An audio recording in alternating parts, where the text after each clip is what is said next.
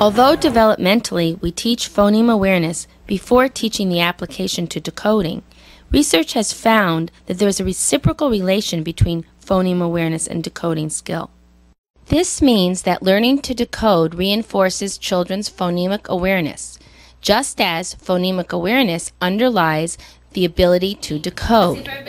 In the rest of this video, we will look at some classroom examples illustrating how phoneme awareness develops and how teachers can support it through engaging activities. Before watching each set of classroom vignettes, you will get some hints on what to look for.